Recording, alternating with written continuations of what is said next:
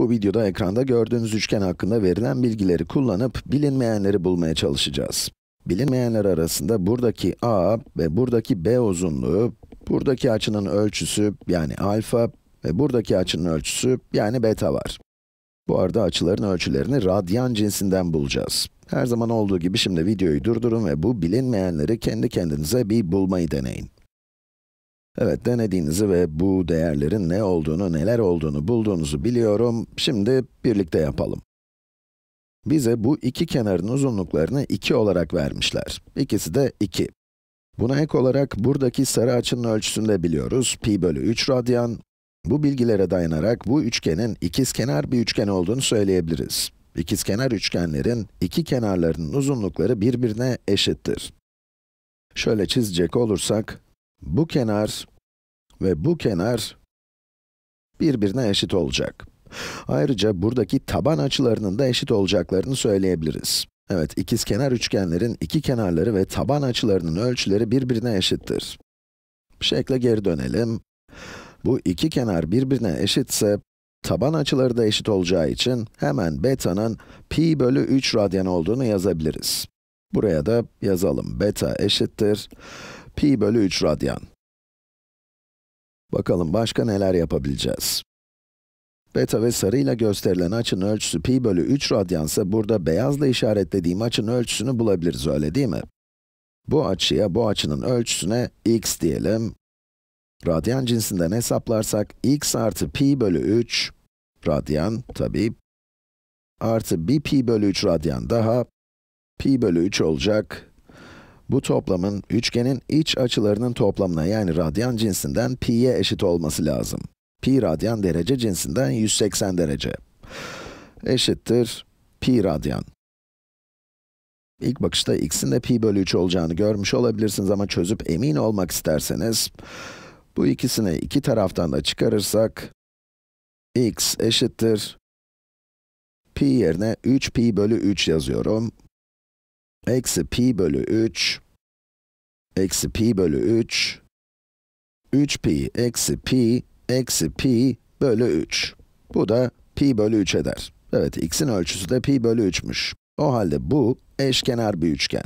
Kenar uzunlukları ve iç açıları eşit olan üçgenler eşkenar üçgenlerdir, öyle değil mi? Eğer bu kenarın uzunluğu 2, bununki de 2 ise, buradaki uzunluk da 2 birimdir. Devam edelim, bakalım daha neler bulacağız. Burası pi bölü 3 radyandı. Beta'nın da pi bölü 3 radyan olduğunu bulmuştuk ve bu açının da dik açı, yani pi bölü 2 radyan olduğunu bildiğimize göre, alfanın ne olduğunu bulabiliriz. Şöyle yazayım. Alfa artı pi bölü 3 artı dik açı, yani pi bölü 2, şunu beyazla yazalım, eşittir üçgenin iç açıları toplamına, yani 180 dereceye ya da radyan cinsinden pi'ye. Pi'ye eşit olacak.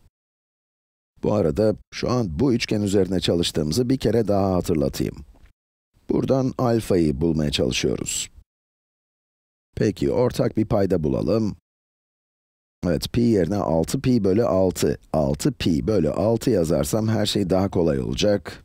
Alfa eşittir 6 pi bölü 6, eksi pi bölü 3 yerine de 2 pi bölü 6 yazalım.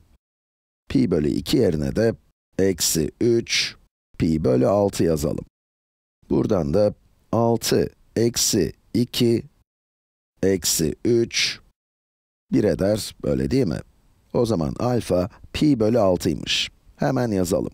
Alfa eşittir pi bölü 6 radyan. Bu arada alfanın ölçüsünün de buradaki pi bölü 3 radyanlık açının ölçüsünün tamı tamına yarısı olduğunu gördünüz, öyle değil mi? Kısacası eğer burası alfa ise, burasının da alfa olacağını söylemeye çalışıyorum. Pi bölü 6 artı pi bölü 6, pi bölü 3 eder. Bu durum bize, buradaki yüksekliğin tabanı iki eşit parçaya böldüğünü, yani bu uzunlukla bu uzunluğun birbirine eşit olduğunu gösteriyor.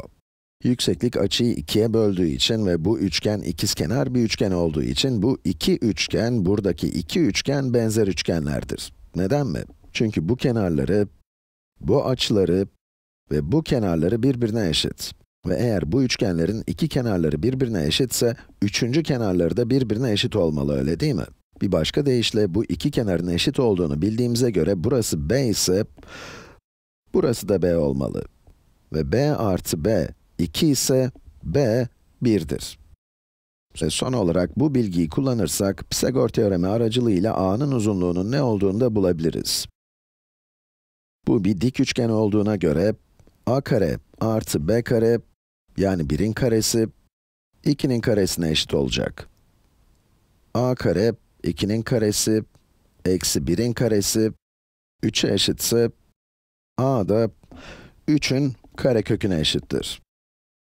Geometri derslerinde gördüğünüz özel üçgenleri hatırlayacak olursanız biri şu an karşınızda duruyor. 30, 60, 90 üçgeni. Tabi bu örnekte kendisinden pi bölü 6, pi bölü 3, pi bölü 2 radyan üçgeni olarak bahsedeceğiz. Olsun, aynısı. Bu üçgenin 30, 60, 90 üçgeninin özelliklerine sahip olduğunu görmüşsünüzdür. Ölçüsü pi bölü 6 olan açının karşısındaki kenarın uzunluğu hipotenüsün yarısı ve diğer kenarın uzunluğu ise kısa ya da 60 derecelik yani pi bölü 3 radyanlık açının karşısındaki kenarın uzunluğunun kök 3 ile çarpılmasına eşit.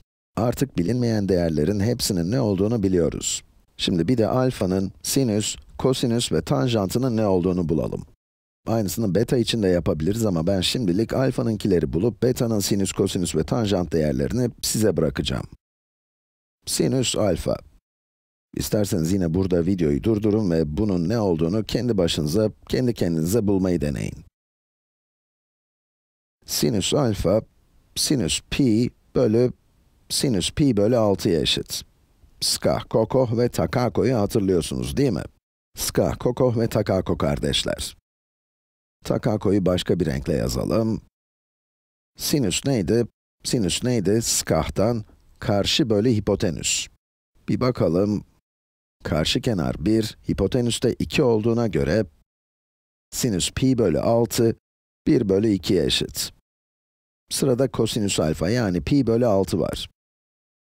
Kosinüs pi bölü 6, komşu bölü hipotenüsten, kokoh dedik, karekök 3 bölü hipotenüs yani 2'dir.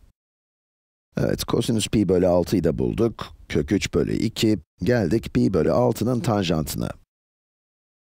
Pi bölü 6'nın tanjantını sinüs bölü kosinüs ya da karşı bölü komşu olarak hesaplayabiliriz. Karşı kenar 1, komşu kenarda kök 3 olduğuna göre tanjant pi bölü 6, 1 bölü kök 3'e eşit. Paydada irrasyonel sayı kalmasını istemezseniz hem payı hem de paydayı kök 3 ile çarpıp kök içinde 3 bölü 3 yazabiliriz. İşte bu kadar. Bu üçgen hakkında bayağı bir şey öğrendik, bayağı bir şey bulduk, öyle değil mi? Şahane.